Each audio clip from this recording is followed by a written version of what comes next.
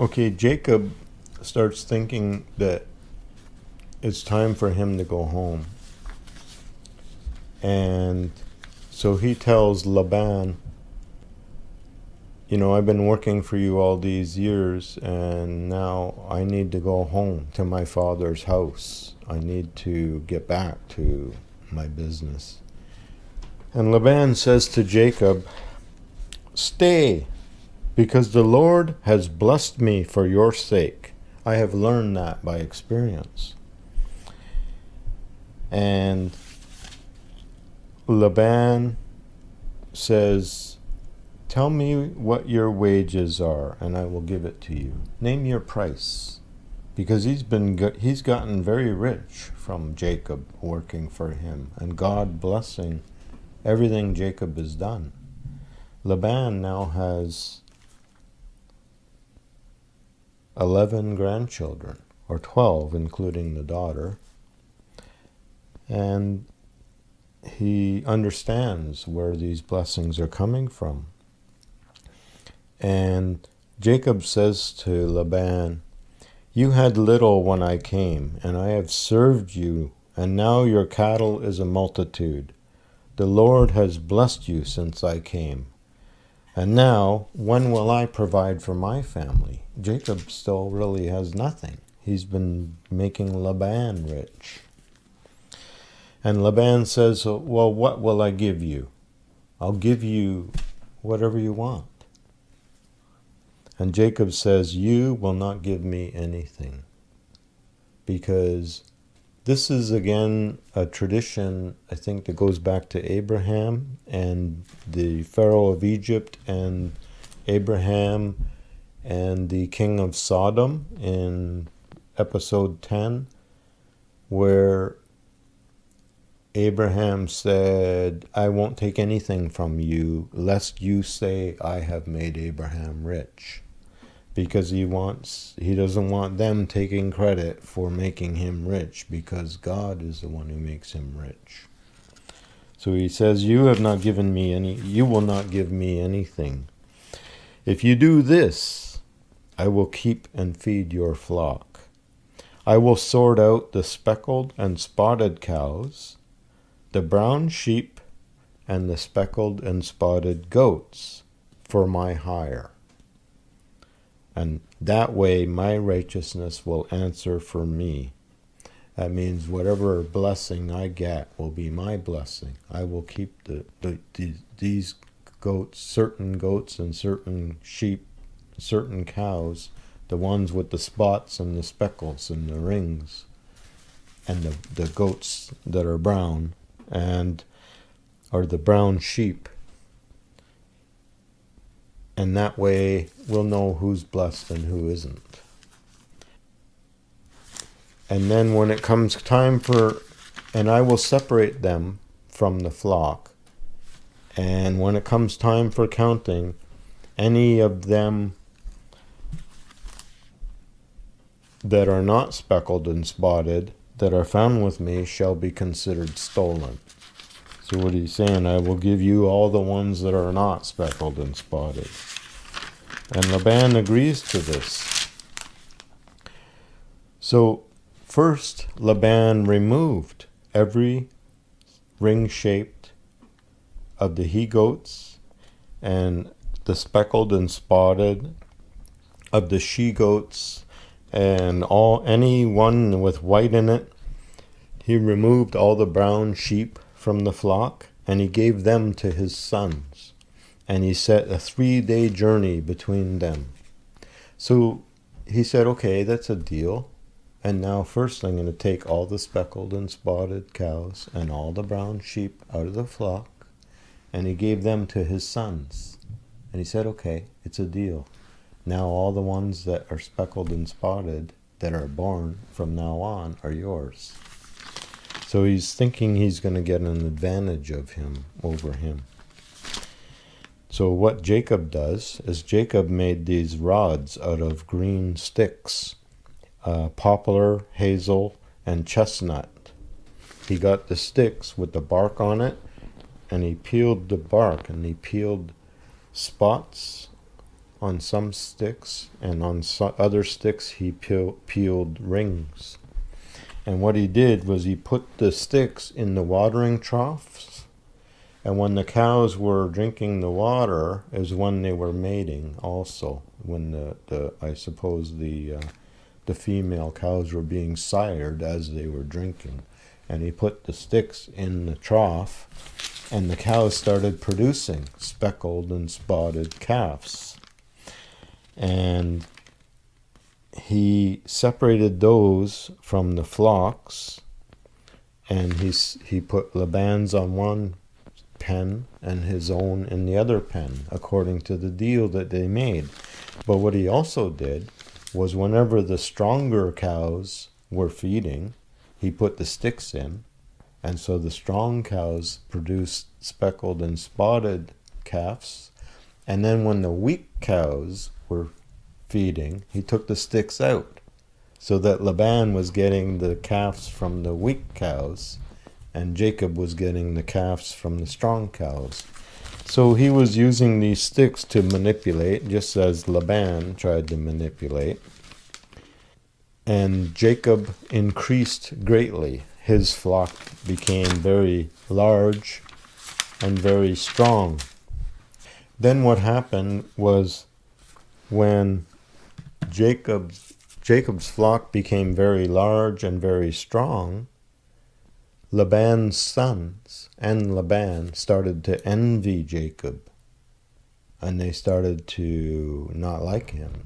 And Jacob saw this, and Jacob was thinking, I think it's time to leave. And God came to Jacob in a dream. God told Jacob in the dream, I have seen all that Laban has done to you. I am the God of Bethel, where you vowed a vow to me and set up a pillar. Return to the land of your people. And so Jacob gathers up all the flocks, and he gathers his family and his wives together, and he tells them all that Laban has done to him. Laban kept changing the deal. Whenever he saw Jacob getting stronger, he changed the deal. And then, so he would say, well, now I want the speckled and spotted cows. So then Jacob was using the sticks, and he started switching it up to make himself prosper still. And Laban changed the deal 10 times, trying to get the upper hand over Jacob. And so he explained this to his wives, and then he also explained to them that God had appeared to him in a dream and told him to return to Bethel. So the wives considered it, and they said, well, our father doesn't have anything left to give us, and we have everything. So what have we got to lose? We'll go with you. So they got up together in secret, and they took off from Laban. And when Laban saw that they had taken off, he chased them down. And when Laban was on his way, I guess it was more than a day's journey, and Laban was sleeping that night, and God appeared to Laban in a dream. And God told Laban, you be sure that you don't speak to Jacob good or evil, because I am protecting him. So Laban caught up to Jacob the next day, and he said, what are you doing? You took my daughters. You didn't give me a chance to say goodbye to my daughters. You treat me like a thief. And he accused Jacob. And he also said, and you stole my idols. Now what had happened was Rachel had stolen his idols. In those times, as I explained in earlier episodes, the idols were used for prosperity. They prayed to certain gods for certain things, for the crops and for the harvest and So he had these idols, and they were his insurance. Rachel stole his idols, and Jacob had no idea that Rachel had the idols. And so Laban accused Jacob of stealing his idols. And Jacob says to Laban, "You can search my tent and search everybody, and whoever you find the idols with, let him be dead."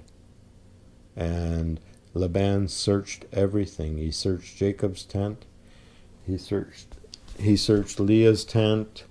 And when he came to Rachel's tent, Rachel was sitting on the camel, and she was sitting on the idols. And she said to her father, "Oh, forgive me that I can't get up, but it's that time of the month, and I can't get up right now." And so Laban didn't make her get up, and she hid the idols. And when Laban didn't find anything, then Jacob accused him and said, "What is this? You're accusing me of stealing from you? Why would I steal from you?" And he gave Laban a hard time. So then they set up a pillar, and this was at a place called Gilead. They set up a pillar, which was a landmark of the border between them. And they made an oath together that neither one of them will cross that line to do harm to the other. Laban named the pillar Jagar Sadutha, and Jacob named it Gilead, which both mean the heap of the testimony, but in two different languages.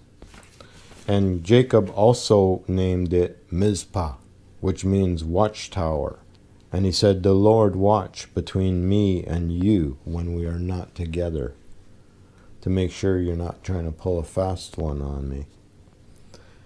And Jacob swore by the fear of his father Isaac that he would not cross that line. So Jacob leaves the place of Gilead, where he made the oath in the pillar with Laban, and he went on his way, and he saw a company of angels. And he said, "This is God's host." And he named that place Mahanaim, which means double company, or two companies. And he carried on from there, and he sent messengers to meet his brother Esau, because he was worried about Esau, what Esau will do. Because Esau was wanting to kill him when he left, and now he's got to face Esau. And he sent messengers ahead with some gifts of some sheep and goats, and the messengers returned, and they said, "Esau, your brother, is coming to meet you, and he has 400 men with him." Jacob had nobody with him. And I guess he, in his fear, he wasn't thinking God had called him to go to Bethel. God had promised him he would return safely, and God even showed him an army of angels. But he was still afraid of Esau. And he then prays to God. And he says, "God of my father Abraham and Isaac, that said to me, 'Return to your country, and I will deal well with you.' I am not worthy of the mercies and truth you have shown me, because now I am two bands." Now this might be a clue. When he named the place Mahanaim, he said to the name Mahanaim means two companies. So he was talking about himself, not about him and the angel army. So he says, now I am two bands. Deliver me from my brother Esau, because I fear he will kill the women and children. You said you will surely do me good and make my seed as the sand of the sea. So he's calling on God and reminding God of his promises. But he's actually the one who seems to be forgetting God's promises or God's power to fulfill his promises because of the fear of his brother. So then he carries on, and he splits up his flocks into groups, and he sends group after group after group. So there's like a wave of these groups of flocks and with servants to meet Esau, to appease him. And then he set his family up in groups, and first he put the children of the maids ahead, and then he put Leah and her children ahead of that, and then at the very back he put Rachel and Joseph, and then himself. And he sent them ahead across the brook, and in the middle of the night he stayed by himself, and he ended up wrestling with an angel all night.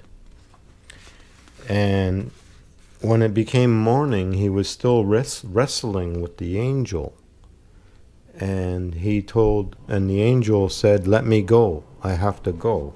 And Jacob refused to let him go. He said, I won't let you go until you bless me. And the angel said, okay, what is your name? And he said, Jacob. And he said, your name will no longer be Jacob. Your name is now Israel.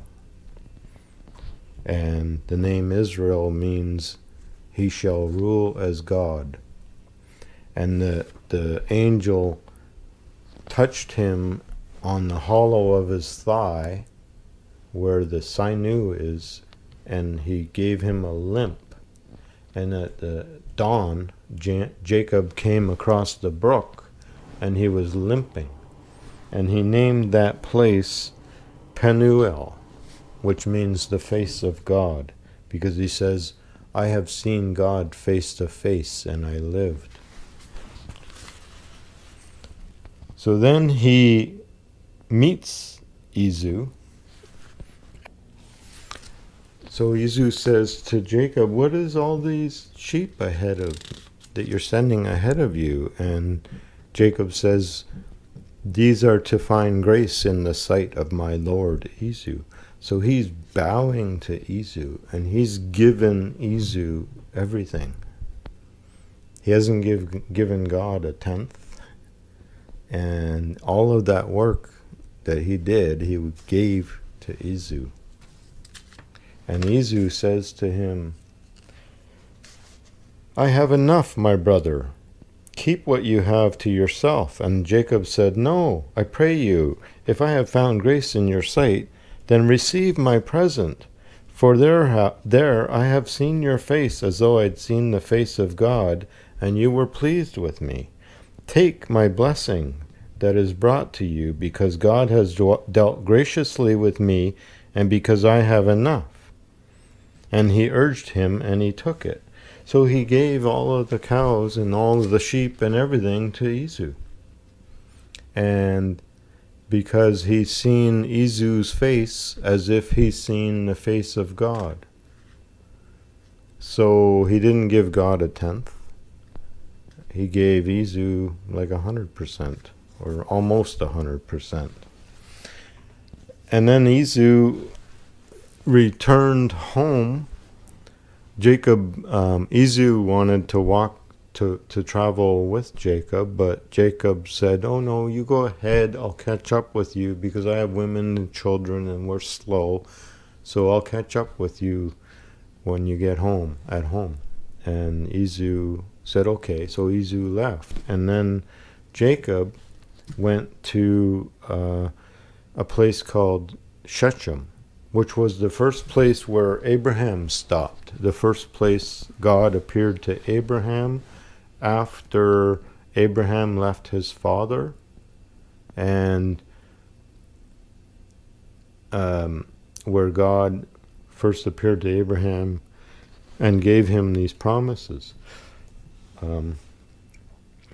that we spoke about in episode 10.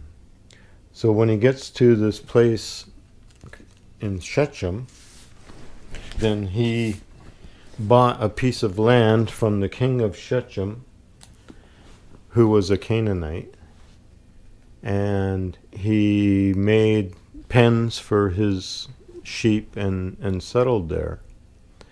And the son of the king of Shechem raped Dinah, the daughter. And because he fell in love with her, he took her and raped her. And the sons of Jacob found out about it, and they took him and brought him before Jacob, and they had some kind of a trial with the king of Shechem and Jacob and his sons. And they made a deal with the king of Shechem. The oldest, or the second and third son, Simon and Levi, they made a deal with the king of Shechem. They said, we can't intermarry with anyone unless they get circumcised. So if you have your whole town, every male has to be circumcised before we can intermarry between your people and our people. And so the king's son of Shechem loved Dinah so much that they agreed to be circumcised. And so they convinced their people to all be circumcised that day.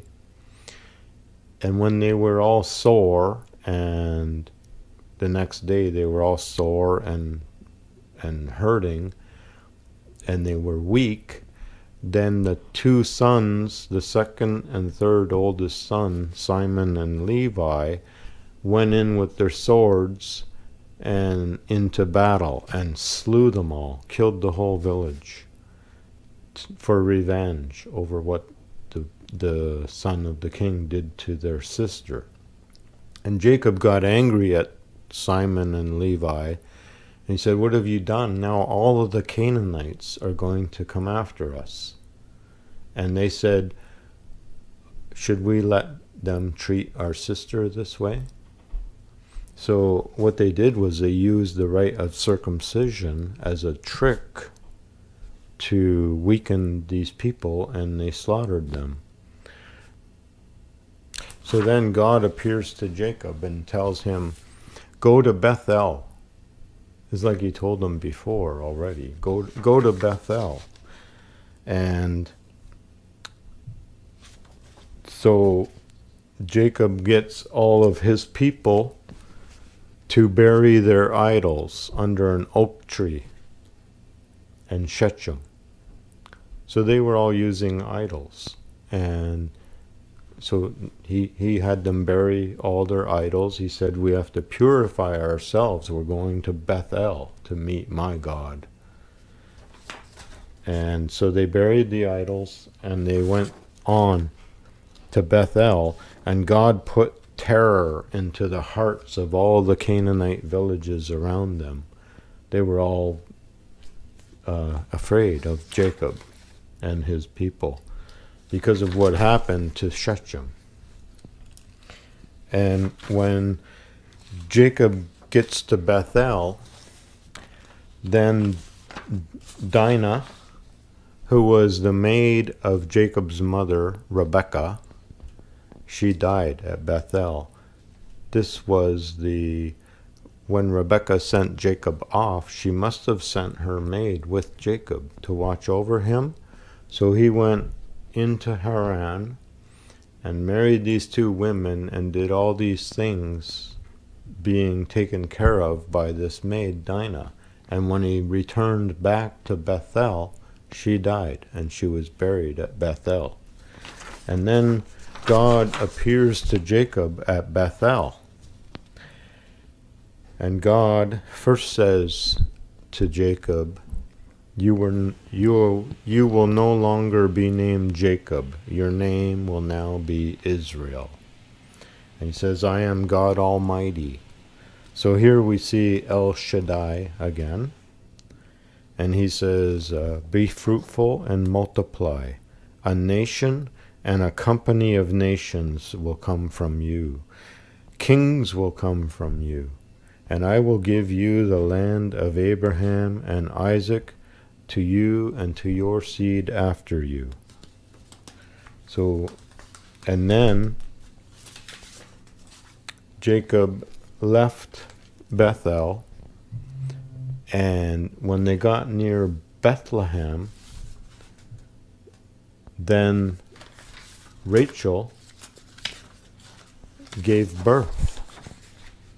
She must have been pregnant for a while, like since they left Laban, maybe, and even before that. So she was pregnant through this whole journey. And when they get to Bethlehem, Rachel gives birth, and she died in childbirth. And when she died, she cried out the name of her second son, and she cried out, Ben-Noni, which means son of my sorrow. But the father renamed him Benjamin, son of my right hand. And the right hand is my might and my strength, my physical strength. Because people are normally right-handed, it's my strength. So son of my strength. And here is where we'll end this episode.